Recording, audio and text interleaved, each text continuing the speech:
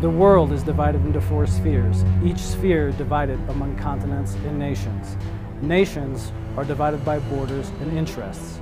These interests divide the news. We examine the impact of these divisions on people and power. This is Imaginary Minds.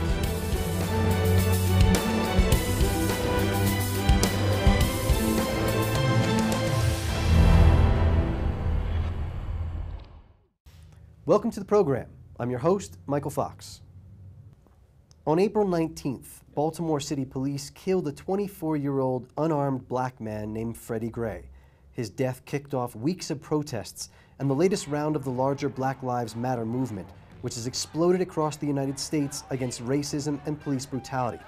I'll speak with Reverend Heber Brown III, a pastor and a community activist in North Baltimore, about Black Lives Matter, the Baltimore Uprising, and where it may be headed. But first, a look at media and Latin America. The forced disappearance of the 43 students from the Ayotzinapa Teachers Training College in Mexico took place more than 7 months ago. Despite the fact that Mexico was witness to some of the largest mobilizations in recent history demanding justice for the abducted students, the issue has largely fallen off the radar.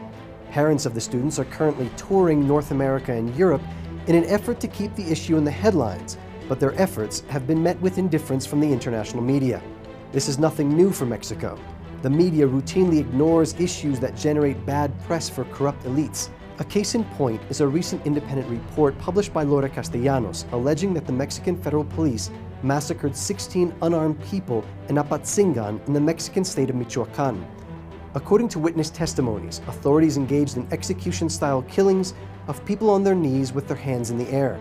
These events were also underreported in the international press. And then there's the case of Tlatlaya, where 22 people were massacred by government troops in an incident that a working group of the Mexican Congress called an illegal, excessive, and disproportionate use of force. This too went largely unreported. Clearly, if any one of these events would have happened in a country considered unfriendly to the United States, media condemnations of the atrocities would have been swift and relentless. Yet Mexico, a staunch Washington ally, receives only what can be considered preferential treatment by the global mainstream media. On May 1st, Maryland State Attorney Marilyn J. Mosby announced that 6 police officers would be criminally charged for the murder of Freddy Gray, a 25-year-old unarmed black man killed in mid-April. The announcement came after weeks of protests rocked Baltimore City. After a particularly violent day of demonstrations in late April, Mayor Stephanie Rawlings Blake instituted a citywide curfew and called for the occupation of the city by the National Guard. The mainstream media labeled the protesters thugs and denounced the demonstrations for violence. However, many Baltimore residents urged the public to consider why the protests were taking place, not how. Reverend Heber Brown III serves as pastor of Pleasant Hope Baptist Church in North Baltimore. He's worked alongside a variety of community organizations that address issues such as homelessness, poverty, racism, workers' rights, and social justice. He's also a member of Baltimore United for Change, a coalition of concerned citizens and organizations working for justice in Baltimore City. Reverend Heber Brown III, welcome to Imaginary Lines. Thank you so much. Can you speak to the structural causes in Baltimore City that have led up to this particular moment? Yes, here in Baltimore, we have all of the ingredients of a perfect storm that helped to give the world a look into great anger and angst about social conditions here. So, for example, in Baltimore, 1 out of every 4 Black people here live in a food desert and don't have strong access to healthy food options. Here in Baltimore, you have a city school system that perennially struggles with financing and funding issues. There's lead in the water, lead in the pipes of the city school system, and so the children can't even drink the water from the water fountains in their schools. You have strong and concentrated problems with gentrification. And so from East Baltimore to West Baltimore, you have entire Black communities that are uprooted and displaced to God knows where. Then, of course, you have rampant police brutality and lack of transparency, where we have a long list of names and situations where people have been killed, people have been brutalized, and no one's been held accountable for the murders of these persons or the beatings of these persons. And so while the world knows the name of Freddy Gray, there's a very long list of other names of people who we know here in Baltimore who have gone through similar nightmares. As you said, there's a long list of names that have gone through similar nightmares. Why now? What does this moment mean for Baltimore and the larger Black Lives Matter movement? I think that trade winds are blowing across the country, that all over you have hashtags and names of people who have been killed by the police and no one's been held accountable. I think technology also plays a part in this, that while we understand that this has long been going on, now with technology, we're able to help to bubble stories up from the bottom as opposed to waiting for corporate media to trickle them down from the top. And so we're informing one another, we're organizing each other, and we're watching as this unfolds in other places. We watched it when Ferguson erupted and the people rose up in an uprising there. We watched for Oakland, we watched for New York, and now in Baltimore, others are watching us. And I think a part of that is people are getting sensitized to the pervasiveness of this issue and are readying themselves for when the wind will blow in their direction to grab it and take advantage of the opportunity to make that structural change that you talked about. What is your analysis of the corporate media coverage of the protests, the marches, and the overall uprising? Well, you know what? I'm wary of those who have far more concern with our expression to our pain than they are to the condition of our suffering. And people have been suffering for a very long time, but the corporate media has been focusing so much on broken bottles and burned out cop cars that it's missing the real story. They're so focused on how we're crying that they're missing why we're crying. It's not about a messed up baseball game. It's not about a restaurant that the window was busted out. There's a black man dead named Freddie Gray.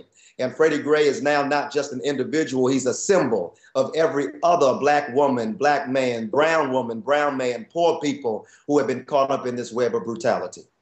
Just 2 weeks ago, WBAL ran an interview with members of rival gangs saying that they'd made a truce in an effort to stop the violence. Is that happening on the ground? Well, I think that our street organizations have in different times established relationships and truces on their own in less recognizable ways. Because of the focus of the media right now, this one becomes a little different because it's more public and it's out there in the forefront, but it's also an intentional act of unity by our brothers and sisters in the street organizations to go against this false narrative that was put out and false report put out by the Baltimore City Police Department saying that the gangs, quote unquote, were coming together to off police officers. I can tell you from a fact from right here on the ground in Baltimore that the minute that the police said that the gangs were coming together to off a police officer was the very minute that people on our team were saying they were receiving calls from members of the Bloods and the Crips and the Black Guerrilla family saying that is absolutely not true. And we are standing against that. They're putting our people in danger. And so I want everybody to know that yesterday we were standing shoulder to shoulder with our sisters and brothers in the street organizations. I want to let you know that we are partners in protecting our community, and we are partners in making sure that we get through this together. Everybody's needed in this coalition, in this campaign, and we're glad to be working together. Baltimore has a long history of organizing, and there are a lot of people coming together right now. Where do you think this moment of unity, organizing, and action can go? We're really thankful for those partners who are coming to Baltimore, recognizing that local voices and local activists and organizers need to be at the forefront of all of this. And so coming to Baltimore to create a stage for oneself or to get their 15 seconds of fame in national media, we don't play like that. This is not Ferguson, it's not Oakland, it's not New York, this is Baltimore. And so we don't know you. The world don't know real quick that we don't know you. Thankfully, the partners who have been coming have come in the spirit of true partnership and solidarity, and for that we're glad. Thank you, Reverend Heber Brown III, for joining me on Imaginary Lines. Thank you so much. Long shot, spoiler, unrepresentative. These are just some of the words being used by media outlets to describe the independent U.S. Senator Bernie Sanders, who announced on April 30th that he would seek the presidential nomination of the Democratic Party.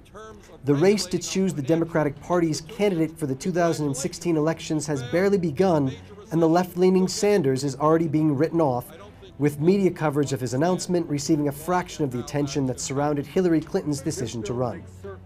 This lack of coverage comes despite the fact that Sanders has a long history of winning as an underdog, and the fact that he successfully raised $1.5 million on the first day of his campaign.